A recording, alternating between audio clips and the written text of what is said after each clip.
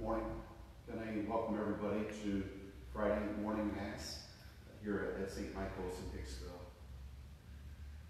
The entrance antiphon. You have redeemed us, Lord, by your blood from every tribe and tongue and people and nation, and have made us into a kingdom, priests for our God. Alleluia. In the name of the Father, and the Son, and of the Holy Spirit. Amen. The Lord be with you and with your spirit. As we gather today to hear about the way that Jesus provides, teaching the crowds of people before him and providing bread for their physical hunger. So we come to be nourished by the Lord in our faith and in so many ways in our life. We prepare for these sacred mysteries by calling to mind our sin, and we ask God for forgiveness.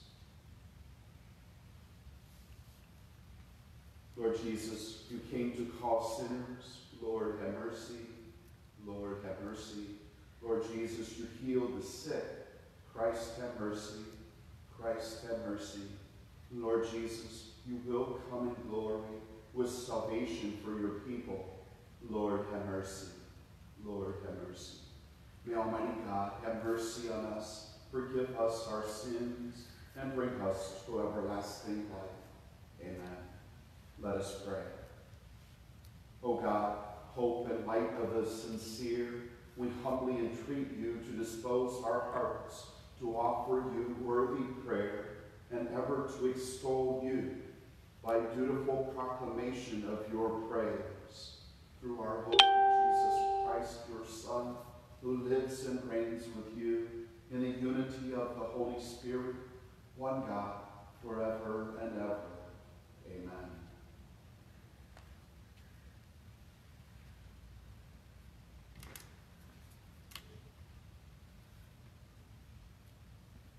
A reading from the Acts of the Apostles. A Pharisee in the Sanhedrin named Gamaliel, a teacher of the law, respected by all the people, stood up, ordered the apostles to be put outside for a short time, and said to the Sanhedrin, "Fellow children of Israel, be careful what you are about to do to these men. Some time ago, Theudas appeared, claiming to be someone important, and about 400 men joined him, but he was killed, and all those who were loyal to him were disbanded and came to nothing. After him came Judas the Galilean at the time of the census. He also drew people after him, but he too perished, and all who were loyal to him were scattered. So now I tell you, have nothing to do with these men, and let them go. For if this endeavor or this activity is of human origin, it will destroy itself. But if it comes from God, you will not be able to destroy them. You may even find yourselves fighting against God." They were persuaded by him. After recalling the apostles, they had them flogged, ordered them to stop speaking in the name of Jesus, and dismissed them. So they left the presence of the Sanhedrin, rejoicing that they had been found worthy to suffer dishonor for the sake of the name. And all day long, both at the temple and in their homes, they did not stop teaching and proclaiming the Christ, Jesus. The word of the Lord. Thanks be to God.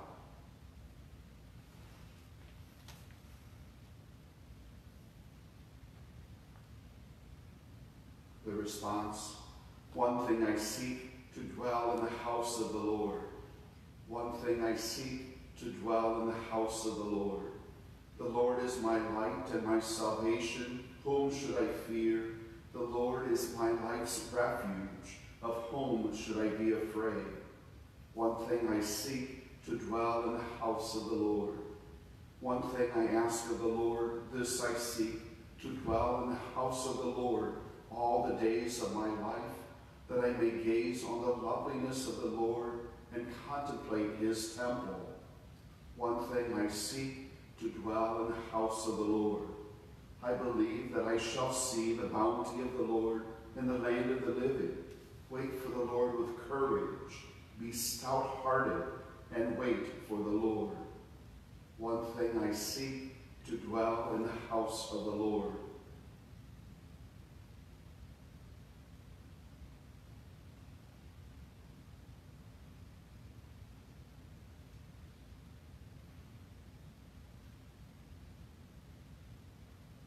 Hallelujah, hallelujah, hallelujah. One does not live on bread alone, but on every word that comes forth from the mouth of God. Hallelujah, hallelujah, hallelujah.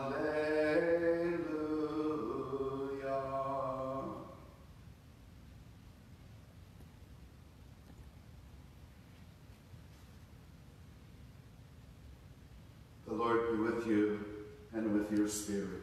A reading from the Holy Gospel according to John. Glory to you, O Lord. Jesus went across the Sea of Galilee. A large crowd followed him because they saw the signs he was performing on the sick. Jesus went up on the mountain, and there he sat down with his disciples. The Jewish feast of Passover was near. When Jesus raised his eyes and saw that a large crowd was coming to him, he said to Philip, "Where can we buy enough food for them to eat?" He said this to test him because he himself knew what he was going to do. Philip answered him, 200 days' wages worth of food would not be enough for each of them to have a little. One of his disciples, Andrew, the brother of Simon Peter, said to him, "There is a boy here who has 5 barley loaves and 2 fish. But what good are these for so many?" Jesus said, "Have the people recline." Now there was a great deal of grass in that place. So the men reclined, about 5,000 in number. Then Jesus took the loaves, gave thanks, and distributed them to those who were reclining, and also as much of the fish as they wanted. When they had had their fill, he said to his disciples, "Gather the fragments left over, so that nothing will be wasted." So they collected them and filled 12 whisker baskets with fragments from the 5 barley loaves that had been more than they could eat. When the people saw the sign he had done, they said, "This is truly the prophet, the one who is to come into the world." Since Jesus knew that they were going to come and carry him off to make him king, he withdrew again to the mountain alone. The Gospel of the Lord. Praise to you, Lord Jesus Christ.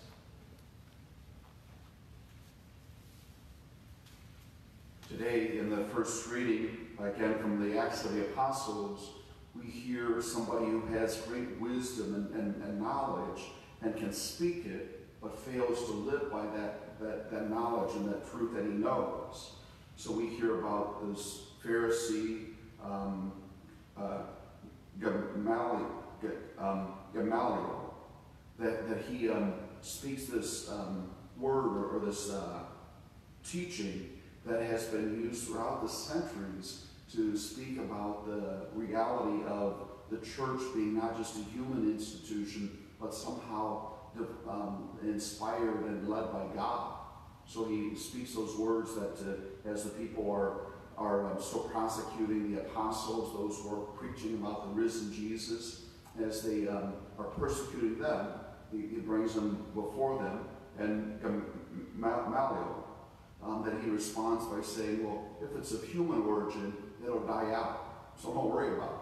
But if it's of God, that nothing they can do can curtail it or stop it. And even having that line to say, gee, if you continue to progress and it is of God, it's like you'll be fighting against God himself. I'm not sure that there are too many people that would want to accept that task to somehow fight against God himself. So we just hear that marvelous example and teaching that again, as we think about where we are in the church, that we're still here, that it still exists, that it continues to grow and inspire people all over the world. And it's like that just has to assure us that there's something more than just human origin or human influence that's part of this. I mean, can you think of anything that's maintained in existence and an influence for 50 years or 100 or a couple hundred or 1,000? You know, it's like some of the great writers and people like that. It's like, oh yeah, okay, so we've got pieces of what they maybe recorded or written or said, but it's like there's nothing in comparison to what the church does. You know, how it continues to uphold the truth of God and of Jesus Christ, and how that truly is known by people all over the world and has a profound influence on so many people. It's like clearly this goes beyond human origin, but is of God.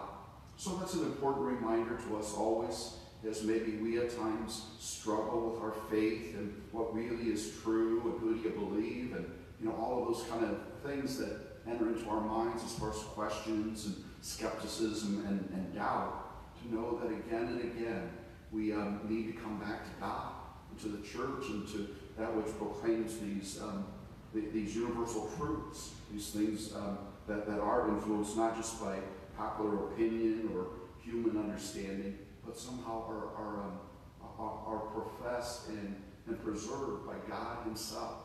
So again, that's a beautiful reminder and an invitation to us to again and again turn to God and those things that are divine, that inspire us, certainly in our lives here, and fill us with that hope of eternal life and joy with God for eternity. And then along those lines, in the gospel we hear the familiar passage of Jesus feeding the multitude, multiplying the loaves and the fish. And you know, I thought about that could lead to a series of homilies, you know, talking about, so I won't get serious, but just that whole reality about how does God nourish us. So we hear in this example that Jesus is teaching the crowds, so He continues to try to inspire them and lead them to understand the truth of God's kingdom and the important ways that result from accepting that truth and living by it. So it's like Jesus is concerned about their sort of spiritual and psychological and mental health and well-being. But then also we see that He recognizes they're out there in a deserted place and they might be hungry. You know, and so He also provides physical food for their physical hunger. And when we think about those, it's like certainly people of faith, as people of faith, we realize the great impact that Jesus has upon us. You know, inspiring us by His Word, by the many ways that He touches our life, and especially at Mass and Holy Communion when we're able to receive that bread blessed and broken, not just for some physical nourishment, but clearly nourishes us with Jesus Himself. So we can think about that, but then we might also wonder, it's like, well, okay, how does God really provide for my physical hunger anymore? And when, you know, because it's like we go to the store or we plant things or grow our own, or you know, that we have so much abundance of food all around us that not many of us find ourselves out in the wilderness, you know, being hungry and looking for where we're going to get our next bite to eat. But when we think about it, I mean, so even something as simple as plants growing, you know, so maybe this time of year, farmers are certainly looking at getting into the fields. People are looking at planting gardens and those kind of things. So, I mean, it's like truly a miracle of life that you can put a seed in the ground and it grows and produces so much, and then we can process that or use that in one way or another as food. Now, maybe scientists or horticulturalists or those who study plants in their life can give some explanation for how that happens. But still, I mean, it just goes beyond our human ability to understand. You know, how can a seed sort of die and then grow and produce so much? So even that, in a sense, is a way that God provides for our physical hunger. So as we gather for prayer today, we're reminded of that truth and that beauty and that blessedness that is offered to us by the church, ultimately by God. And so as we contemplate maybe some of the things of the world around us. We're led to think about that awesomeness of God, that divinity that is so inspirational. And we think of the ways that God really does nourish us, our minds, our hearts, our bodies, and our souls, helping us to manage our way through the course of this life, and ultimately filling us with that hope of eternal life, of being united with Him for all eternity in the marvelous kingdom of heaven. Can there be anything more valuable or more important than that which nourishes our spiritual needs, guiding us in those ways of God, leading us to eternity?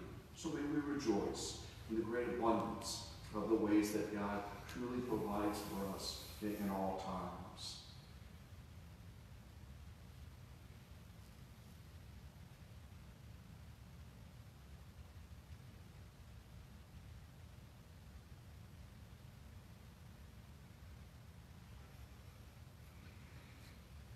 Gracious and ever-living God, we gather in your presence, grateful that you are with us, that you continually understand our hungers and our fears and our worries and our needs, and that in marvelous ways you provide for us. With faith, we offer now our needs and our prayers. We pray for the church throughout the world. We pray for our Holy Father, Pope Francis. We pray for Bishop Thomas and all the bishops and priests and deacons and religious. May God inspire them and help them to strengthen our faith and our ultimate trust in God. We pray to the Lord. Lord, hear our prayer. We pray for our world. We pray for those who suffer greatly from fears or uncertainties or sufferings or trials. May God be close to them and grant them the care they need. We pray to the Lord. Lord, hear our prayer. We pray for religious vocations, that men and women will be open to God's call to a special ministry and honoring of God and serving of God's people. We pray to the Lord. Lord, hear our prayer. We pray for those who know the truth but fail to accept it and live by it. May their minds and hearts and their wills be open to all the inspiration and good that God desires for every one of us. We pray to the Lord. Lord, hear our prayer. We pray for those involved with education, for students and teachers and parents and administrators.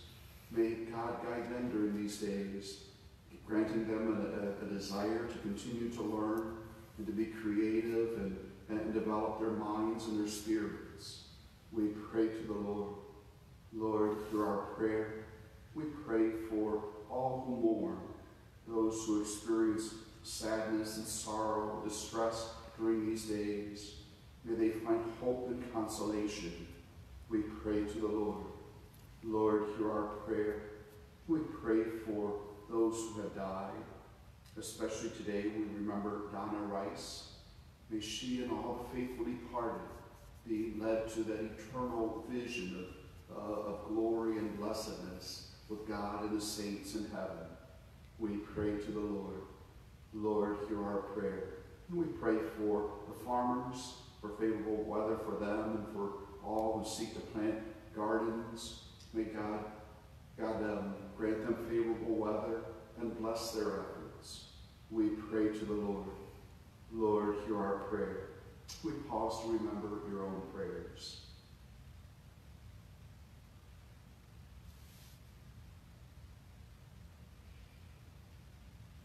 For these we pray to the Lord. Lord, hear our prayer. Almighty and ever-living God, we give thanks for your great goodness and the truth that you offer us that continues to lead us to that security and peace and hope that we find in you alone. We ask that you hear our prayers and answer them through Christ our Lord. Amen.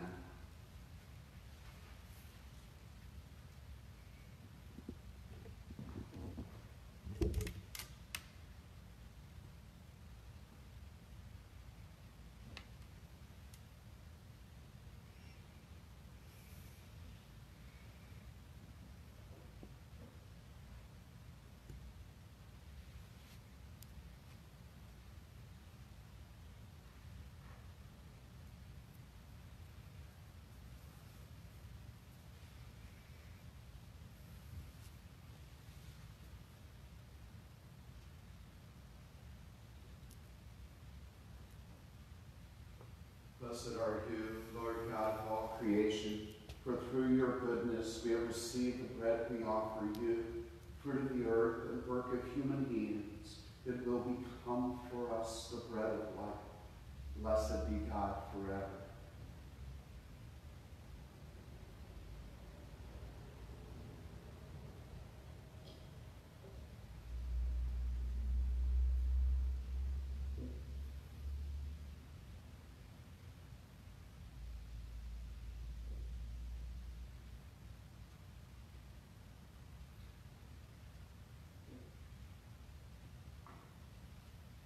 Blessed are you, Lord God of all creation, for through your goodness we have received the wine we offer you, fruit of the vine and work of human hands. It will become our spiritual drink. Blessed be God forever.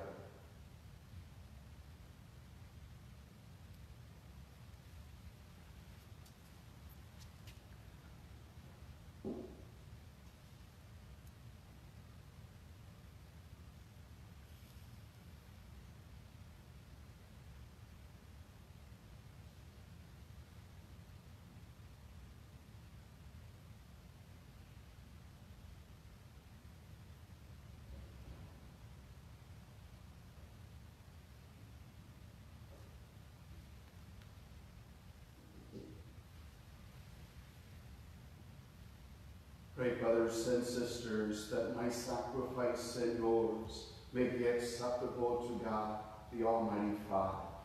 May the Lord accept this sacrifice at your hands for the praise and the glory of his name, for our good and the good of all his holy church. Accept in compassion, Lord, we pray, the offerings of your family, that under your protective care they may never lose what they have received, but attain the gifts that are eternal. Through Christ our Lord. Amen. The Lord be with you and with your spirit. Lift up your hearts. We lift them up to the Lord. Let us give thanks to the Lord our God. It is right and just. It is truly right and just, our duty and our salvation at all times to acclaim you, O Lord, but in this time above all, to laud you yet more gloriously when Christ our Passover has been sacrificed. Through him the children of light rise to eternal life, and the halls of the heavenly kingdom are thrown open to the faithful. For his death is our ransom from death, and in his rising the life of all has risen. Therefore, overcome with paschal joy, every land, every people exalts in your praise, and even the heavenly host, heavenly powers with the angelic host sing together the unending hymn of your glory as they acclaim. Holy, holy, holy Lord God of hosts, heaven and earth are full of your glory. Hosanna in the highest. Blessed is he who comes in the name of the Lord. Hosanna in the highest.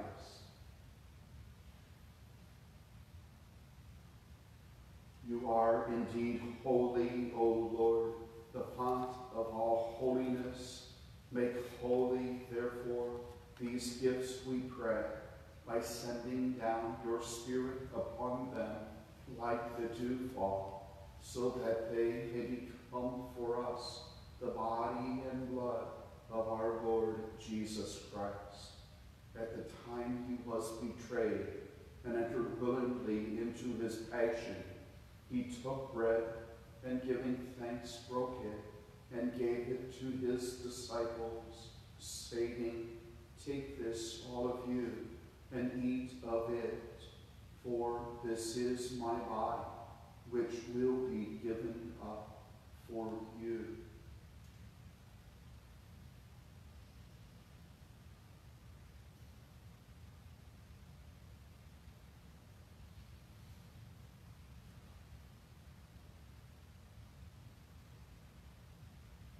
In a similar way, when supper was ended, he took the chalice, and once more giving thanks, he gave it to his disciples, saying, "Take this, all of you, and drink from it, For this is the chalice of my blood, the blood of the new and eternal covenant, which will be poured out for you and for many, for the forgiveness of sins.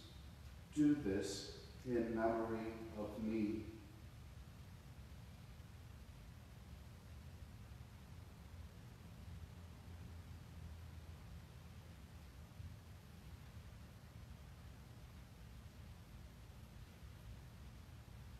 The mystery of faith. Save us, Savior of the world, for by your cross and resurrection you have set us free. Therefore, as we celebrate the memorial of his death and resurrection, we offer you, Lord, the bread of life and the chalice of salvation, giving thanks that you have held us worthy to be in your presence and minister to you. Humbly we pray that partaking of the body and blood of Christ, we may be gathered into one by the Holy Spirit. Remember, Lord, your church spread throughout the world, and bring her to the fullness of charity, together with Francis, our Pope, and Daniel, our Bishop, and all the clergy. Remember also our brothers and sisters who have fallen asleep in the hope of the resurrection, and all who have died in your mercy. Welcome them into the light of your face.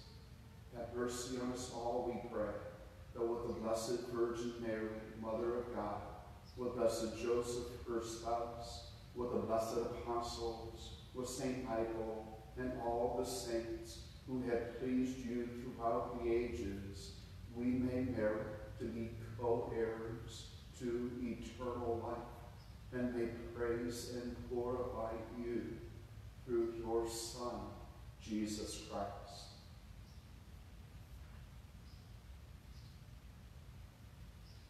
Through him, and with him, and in him, O God, Almighty Father, in the unity of the Holy Spirit, all glory and honor is yours forever and ever. Amen.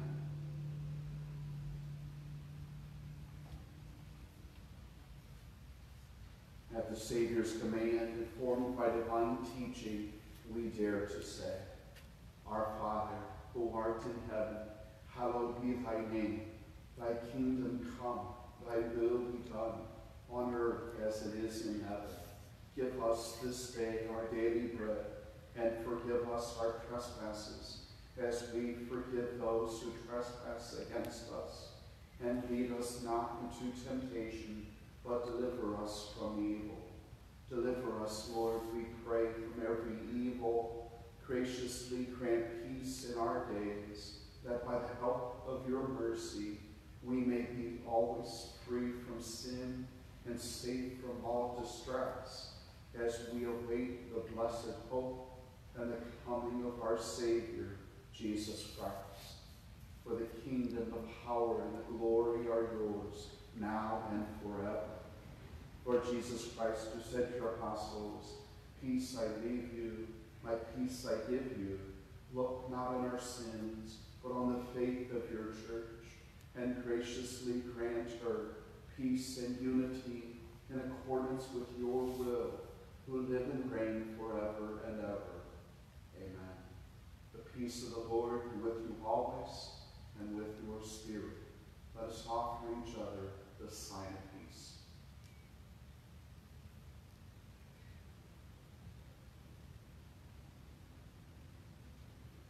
Lamb of God, you take away the sins of the world, have mercy on us. Lamb of God, you take away the sins of the world, have mercy on us. Lamb of God, you take away the sins of the world, grant us peace.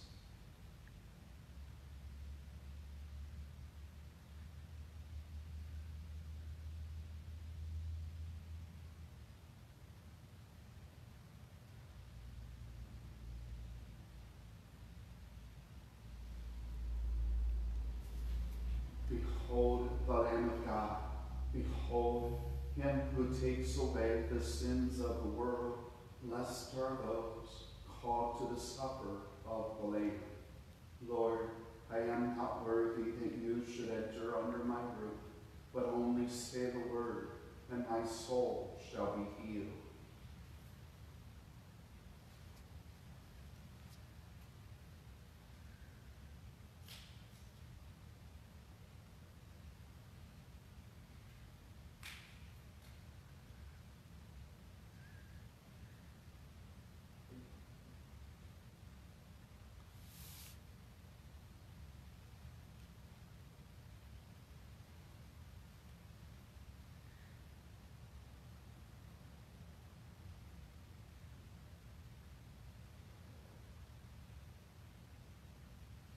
Communion Antiphon. Christ our Lord was handed over for our transgressions and was raised again for our justification. Hallelujah. And again, I'll lead you in the act of spiritual communion. My Jesus, I believe that you are present in the most holy sacrament. I love you above all things, and I desire to receive you into my soul. Since I cannot at this moment receive you sacramentally, come at least spiritually into my heart. I embrace you as if you were already there, and unite myself wholly to you. Never permit me to be separated from you. Amen.